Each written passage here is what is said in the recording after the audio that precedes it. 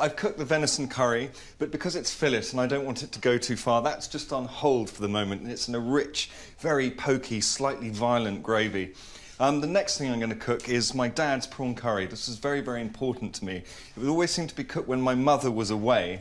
And it was a very competitive moment because my brother and I loved it so much that we would count the prawns on our plates. The only person who was allowed to have more was Dad because he cooked it. But if I found my brother had got more than me or he found out I'd got more prawns than him, terrible fights would break out and it was an ugly business. But I cook this a lot. It reminds me of him. So I've got some onions in here, again cooked in lots of ghee, or butter if you can't find ghee, but ghee is very easy to find. OK, to this I'm going to add, I think, one of my favourite spices of all, delicious cardamom. And I've just popped the little black pods out of their shells. But actually, I've decided to change my mind, as I normally do at the last minute, and I'm going to put all the skins in as well, too. So cardamom and onions and ghee so far. A couple of bay leaves. My dad, a very adventurous cook, always trying new things, but I think this was probably influenced heavily by his life as a diplomat. When he was British ambassador, he spent in Laos. He kind of travelled around there a lot and around Burma, and I think this is kind of there, and especially because it has vermouth in it, which I think would be the French influence on that part of the world. Right, so to that I'm going to add a little bit of turmeric, not too much, it's quite punchy stuff. Delicious turmeric.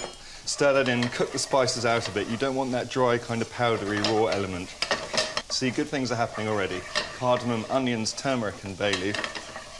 I'm going to add 1 teaspoon of mild curry powder. This dish is a mild, gentle, soothing thing, not an aggressive and hot thing.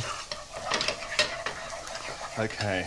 I'm going to add a good scratching of nutmeg, and you can be quite kind of heavy with it here. And now for the vermouth. You want the alcohol elements kind of cook away, so let all of that evaporate. There we go, and flame, and bring it back to its kind of onion state. Now the last thing to go in is saffron. Good saffron should have that lovely iodine smell. It has a very strong taste, iodine-y, apart from also a fabulous colour.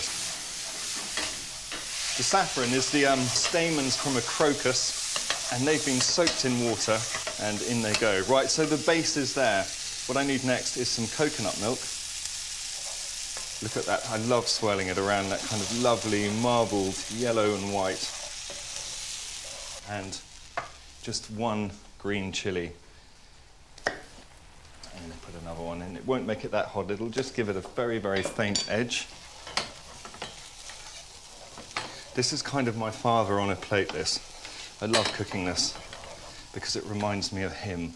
Right, so that's all kind of there. It's that simple. Now, for this, I don't want swanky tiger prawns from the other side of the world, or actually, come to say that, lobster is very good in this curry, but these are just good old North Atlantic peeled prawns. If you get those little baggies in the bottom of the tray that soak up all the prawn juice, don't flip them into the bin, squeeze them into your curry because there's lots of delicious sweet prawn juice in those.